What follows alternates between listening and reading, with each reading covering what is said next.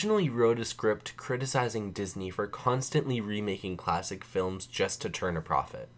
Yet, as I found more and more comments, reviews, and posts about this new Lion King remake, I realized that everyone else was saying basically the same thing that I was. When I created this channel, I strived to make videos unlike anyone else. I'd review films like The Spectacular Now that most people wouldn't have even heard of, let alone review. And if I did review a big budget film like Aquaman, I'd try to do something different, have a different perspective on the film that would make it stand out amongst the sea of reviews, pun intended. So when I finished that Lion King script, I started over, because I wanted a better product. Sure, the other video probably would have gotten the same amount of views, but this video is something that'll be unique. See what I'm getting at? Huh? I hate Disney's live-action remakes, and I haven't even seen a single one. I know they're animated, but come on, there's no animation there. I've seen YouTube clips on them, and it's just sad to look at. There's no expression, they're pretty much shot for shot. It's soulless, it's a cash grab, etc. You already know why they're bad. Every other YouTuber has made videos on it way better than I ever could, and there's a Reddit thread at least once a day on it. Yet these films still rake in billions of dollars. But, on the other hand, The Lion King is my favorite animated Disney film, period. And how could it not be? The scale of the film is grand while keeping the characters front and center.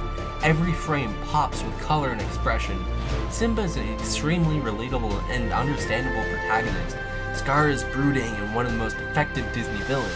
Timon and Pumbaa have great comedic timing and chemistry while being their own characters relevant to the story, and the music, oh my god, the music is really good. I really like this movie. So when Disney announced a remake, of course I was a little bit skeptical. The footage that you're seeing here is actually leaked footage from the remake, and as you can see, it all looks very photorealistic. But I was skeptical. I don't think that lions' necks actually stretch like that. There's not a lot of facial expression, not a lot of animation, really. Simba's there, though. But still, based on their track record, I feel like I had reason to be nervous. The first trailer that came out didn't really win me over, but I really liked the second trailer. The music was there, Timon and Pumbaa were there, we got to see some dialogue, and it looked not too bad, so I was willing to give it a shot. So, what did I think of the 2019 live-action Lion King remake? It was bad. Not for the box office, though, probably. So, let's start with the positives, and when I start with the positives in their review, it's probably bad. Most of the singing voices were, in my opinion, better than the original. Both young and mature Simba in particular stood out, being played by both Childish Gambino and J.D. McCrary. What were you spending it on? Can I be honest? Yeah. Like Gushers. The role of Zazu was perfect for John Oliver in general, and he was good, if not better overall than the original voice actor. Of course, you've got to mention the CGI, too. A lot of modern CGI is downright uncanny, so I'm glad they figured out some way to do this right. Visually, seeing this in IMAX was beautiful. At some points, I could have sworn that it was actual live footage from a documentary. At other points, it's more obvious that it's a cartoon, but it makes me feel bad for the animators since all their work, which was beautiful, was used on something so bland. The best musical number, by far, and probably honestly the only one that I really enjoyed, was The Lion Sleeps Tonight. Timon and Pumbaa were fine in this film. They riffed back and forth and added some originality in their personality, something that I personally liked. But The Lion Sleeps Tonight was extended from the original, which was probably 20 to 30 seconds long, and features all of the neighboring animals, which were also new characters in the film. And this movie made me smile a lot.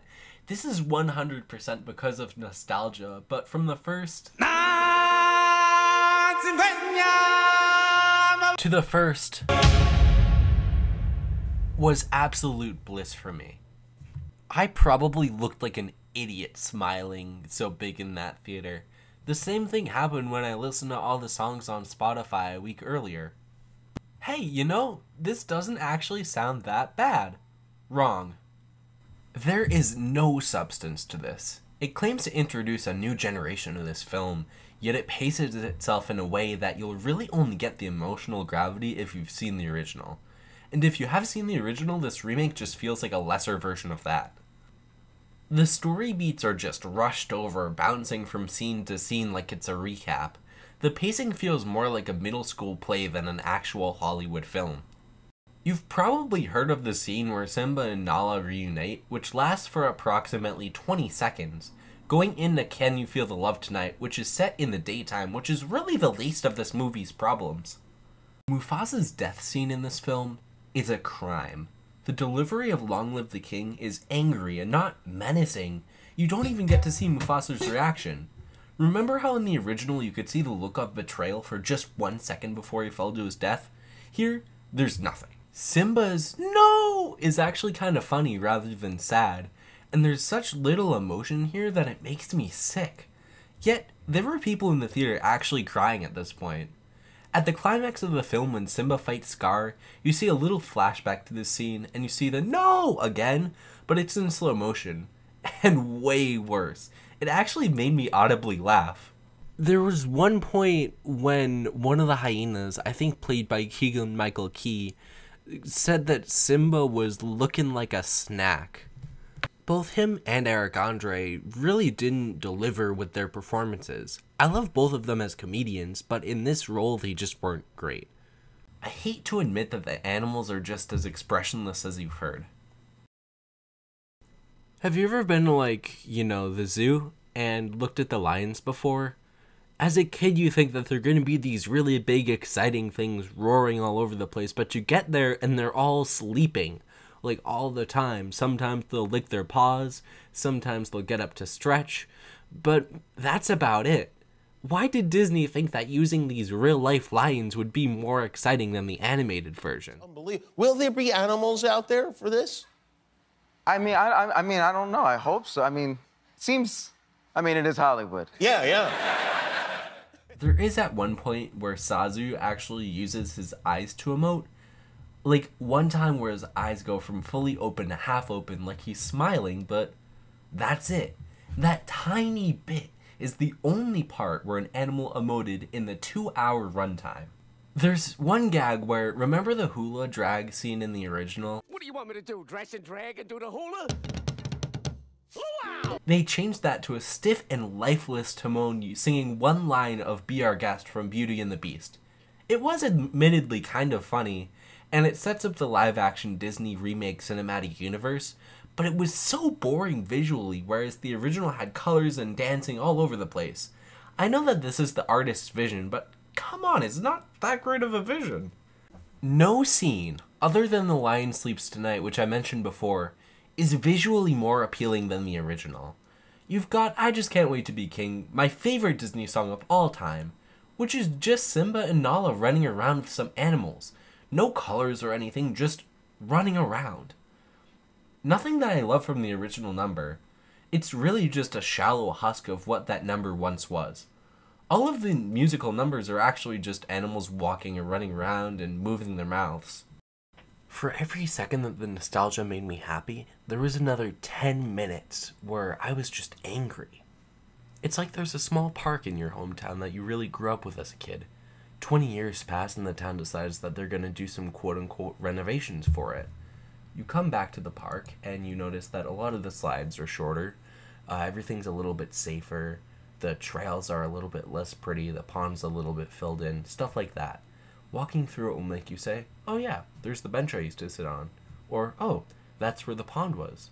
But it's not quite the same. To a kid who doesn't know what the old park was like, it's a fine park. But to you, it's a disgrace. I'm not going to say that you shouldn't see this. If, after all I've said, you think you'll like it, give it a shot. If you can, see it in IMAX. If the idea of hearing in theaters excites you, then yeah, go give it a shot. If you want to hear oh, I just can't wait to be king, or if you want to hear Be prepared! then I'd probably skip it because that song's cut really short. But yeah, if you want to hear those songs performed by a National Geographic documentary with a recap of The Lion King somewhere in between, go ahead and watch the movie. But if you want a worthy follow-up to The Lion King that respects the original story and animation style while providing a very different tone, don't tell anyone I told you about this, but there's a movie called The Lion King 1.5, a direct-to-DVD in-betweenquel to The Lion King. It released in 2004 and follows Timon and Pumbaa, two of my favorite film characters ever, as they exist within the events of The Lion King leading up to meeting Simba. The animation is the same quality as the original, and the voice actors reprise their roles. I loved it when I was little because it's funnier and more lighthearted than the original. Plus, Dig a Tunnel is a jam. I completely recommend this film. It's short and sweet. If you're hoping to enjoy yourself at the movies and not have a bitter taste in your mouth afterwards, watch something other than the 2009 Lion King remake. I always applaud at the end of movies, but this time I just couldn't bring myself to do it. It just wasn't worth applauding. And that's a shame because the original is the most applaud-worthy film of the 90s. Disney, Mr. Favreau, you can do better. You have the money to take risks, so take some. If I said this movie was good, I'd be lying. Get it? Because it's a movie about lions and it sounds like lying. It's a bad movie, don't see it.